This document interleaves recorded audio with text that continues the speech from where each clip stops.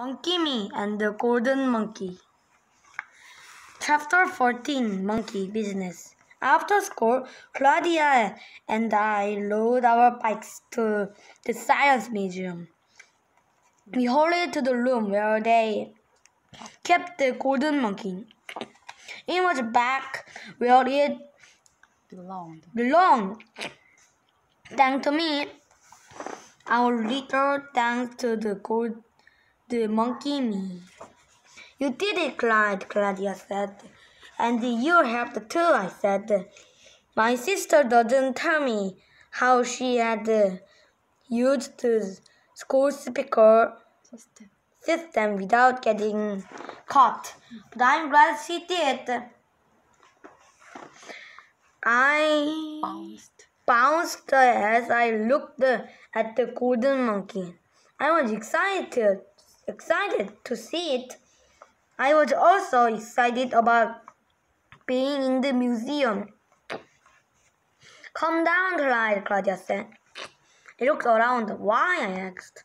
Claudia grabbed my shoulder. Because changing into a monkey makes you special, I said. It's how I can use my extra energy to do something good. It's my superpower.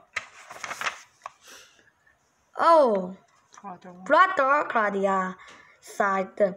It's how I can help keep the world safe, I said, like I did by rescuing Miss Plum and by changing the golden monkey thief. I grinned. And the next time, Claudia helped me off my shoulder. But first I have some unfinished business. I rode out of Golden Monkey room. Some unfinished monkey business, I said. Claudia chased after me. I ran down the museum hallway. I slid around the corner.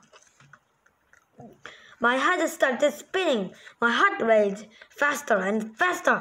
I sneezed. Achoo! Ta-da!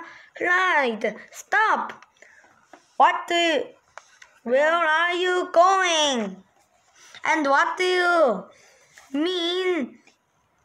you mean by unfinished monkey business? Uh-oh. Clyde! Ta-da! The end.